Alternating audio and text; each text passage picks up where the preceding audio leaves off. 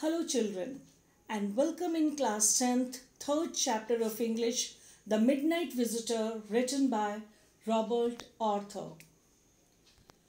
Robert Arthur was born on November 10th, 1909 and died in May 2nd, 1969. He was a writer of speculative fiction. Speculative fiction means a fiction that encompasses works in which the setting is other than the real world, involving supernatural or other imagined elements. He is known for his work The Mysterious Traveler, which is a radio series, and for writing The Three Investigators, a series of young adult novels. Arthur was honored twice by the Mystery Writers of America with an Edgar Award for Best Radio Drama. He also wrote scripts for television, such as The Twilight Zone, and Alfred Hitchcock's TV show named Alfred Hitchcock Presents. The story, The Midnight Visitor, is about a witty secret agent named Ozable. He was with a writer named Fowler throughout the evening, as Fowler was interested in spending time with a secret agent.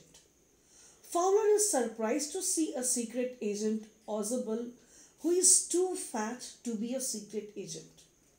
But when he spends time with Ozable, he realizes that he is exactly the opposite of what he had imagined and that he was a bore. Ozable then told Fowler that he had been thinking wrong and that soon he would be looking at a report that would change the country's future. Then Ozable takes Fowler to his room, and when they enter the room, a guy named Max with a gun was standing in the room. He asked them to be comfortable until the reports about the missiles arrived in 30 minutes, as he was there to steal the reports. This was the first adventure out of many that Fowler had expected when he had thought of meeting a secret agent. Max had entered his room by using a key to take the report concerning a new missile. While they were talking, Ozable, Fowler, and Max, Ozable started with a story about how a guy had entered from the balcony last month below his room. While this talk was going on, a sudden knock was heard at the door. Ozable said that it must be the police, as he wanted them to check on him after some time because he wanted to make the reports that were coming in extra secure. Max, pointing his gun towards them, said that he would be waiting in the balcony and that Ozable should send away the police, otherwise he would shoot them and even take the risk of being caught by the police. As the doorknob is turned, Max jumps out of the window and a loud scream is heard. The door opens and a waiter comes in and says that he has brought the wine and that Mr. Ozable had ordered. He keeps the bottle, tray, and glasses on the table and leaves. Fowler is surprised and asks him about the police, to which Ozable replied that there was no police.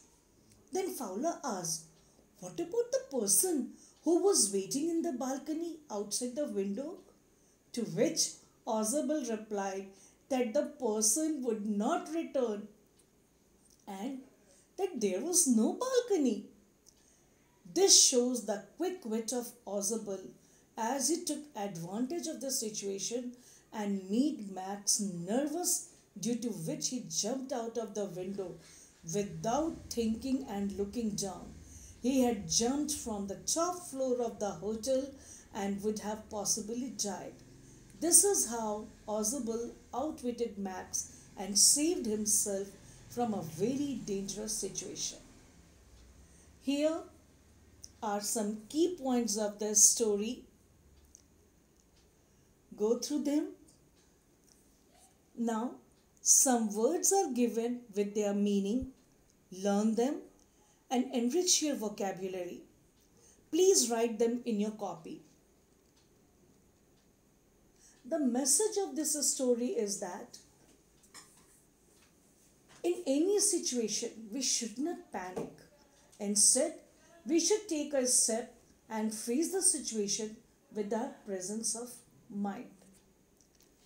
Now, here are some questions and answers for you to easily understand the chapter.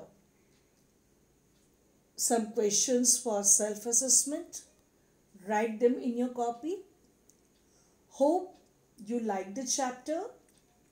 Bye till next. Thank you.